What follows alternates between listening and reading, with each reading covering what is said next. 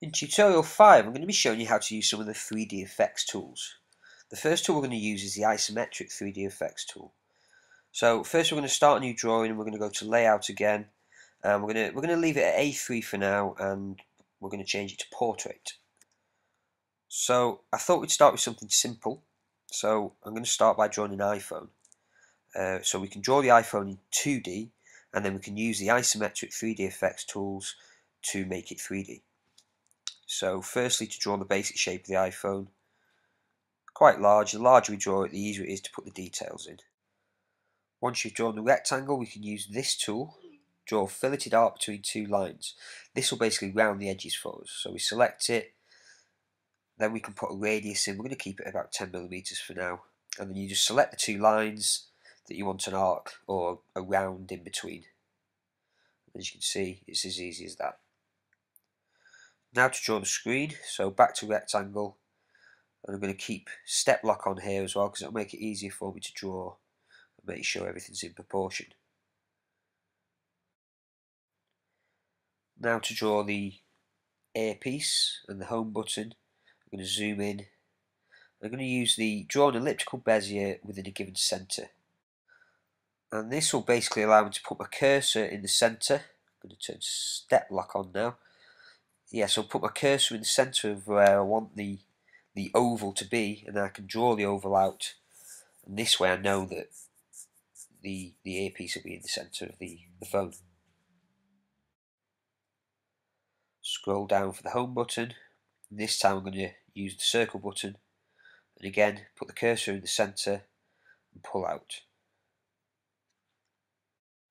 That's about the size, and then we can use the rectangle tool to actually draw the square in the middle of the home button. Drawn this a little off centre here, but it's okay. I can use the select tool to select it and then drag it to the left. That'll put it in the middle. Then I can use the filleted arc between two lines tool again, or the curve edges tool, and I've just put it at 1mm because obviously the curve's going to be a lot smaller on this home button. Go around and that looks about right. Also I'm going to use a line, I'm going to make it thicker so it stands out a little bit more, so we can go to thick here. And then 2mm is a little bit too big, we'll try 1, click OK. Finally, it's not actually black, the rectangle, it's like a dark grey, so we can change the colour of the line as well. Okay, so now with the front of the iPhone drawn, we can make it 3D. So we need to select the whole shape, and then we need to select the 3D effects tool here on the left. We select it, and you can see it's got a start depth and a finish depth. We want to leave the start depth at 0, but the finish depth is going to be the thickness of the iPhone. So I'd say that's about 10mm. And we can click OK to see if that looks right. Finally, just click anywhere on the screen, and it'll transform your 2D design into an isometric 3D design.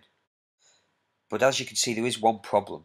It's basically made a transparent model so you can see through to the other side, so you can see all the lines that are on the back of the phone, and this isn't any good.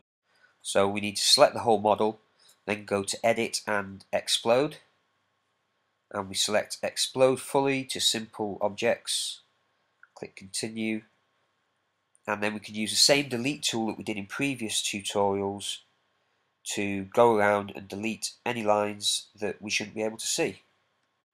Now remember to do this carefully because you can only go back one stage. So if you end up deleting two lines that you don't actually want to delete, you can only go back and undo the first mistake. So you might end up having to draw some lines back in if you do end up doing that. Or another good idea would be to save it quite often so you can always go back to the previously saved file. So as you can see, I've just speeded this up as this takes quite a while. So it's a good idea to zoom in quite close to some of the more detailed parts. Makes it a lot easier to delete those lines. And as you can see, I'm sometimes making mistakes, but just using the undo tool to go back.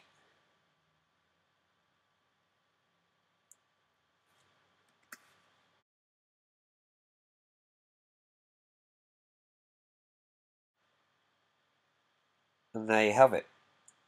an isometric 3D image of an iPhone. Now go and try it yourself.